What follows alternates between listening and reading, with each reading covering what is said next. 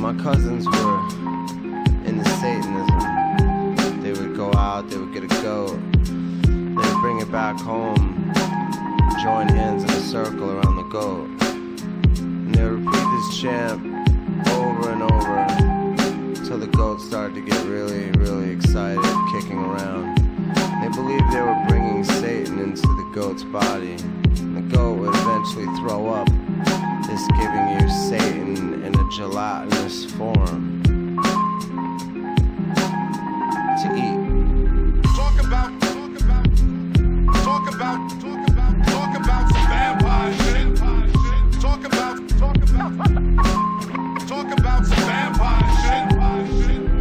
Just took a moment or two for me to realize that real life don't feel right, got lost in a surreal mind state. Self-medicate to give me clear sight, but fear life blistering the skin up on my face. I'm in this dark, dark place, opening up a vein to taste the blood coagulate. Start shifting my shape into new form as night falls, resume my true form. Torn from the womb of full moon, I never knew dawn. Too gone, too consider reconciliation. The virus filling each capillary with its mutations. Breathtaking, so full control was surrendered the same day I sold my soul to the shadows. I feel increasingly shallow. The deeper I get, the more my mind narrows. I'm too paranoid to hear my true calling and amplify my voice above the sound of bugs swarming.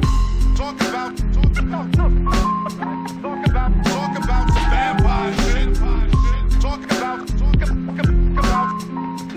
some vampire shit.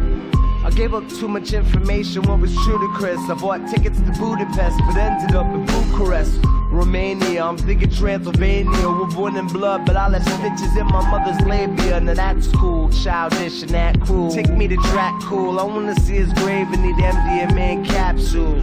Waiting around for a vampire to really surface, when all along I'm with one I met in Piccadilly Circus. She saw the burns in my wrist and thought it was cute. Escaping myself, turns out I was just running from you. The bite marks all over my neck, I wasted a stupid hour. What good is being a vampire with no superpowers? As born as it could be, and to insignificantly C, and WM, we. You wanna be a statue, go get a tattoo on my brotherhood on your body, family for life, they ask you. Talk about some vampire shit. Talk about some vampire shit. It's like I receive life and die between bites of the hunger. Hooked up to the jugular, trying to siphon the blood dry. My time here is infinite, existence inconspicuous. Sin subject to guilt, I live oblivious. I'm in and out of the ether from repeat to the tax of anemia. Immortality's price is eternal life with a heavy fever, buried even deeper with various demons to speak to. I Lucifer on your roots, got the blood tasting even sweet. With each sip I slurp, slipping further into purgatory, burdened with this constant thirst. My purpose cost me permanently allergic to UV. My skin blisters and burns to the first, second and third degree, cause I'm nocturnal breed. This unclean, unconditional love precedes the pain, as if my heart's encased in bone, like I'm infected with the reaper strain. I treat the vein like it's the most precious elixir and an endless source of sustenance, so I'm a permanent fixture. Talk about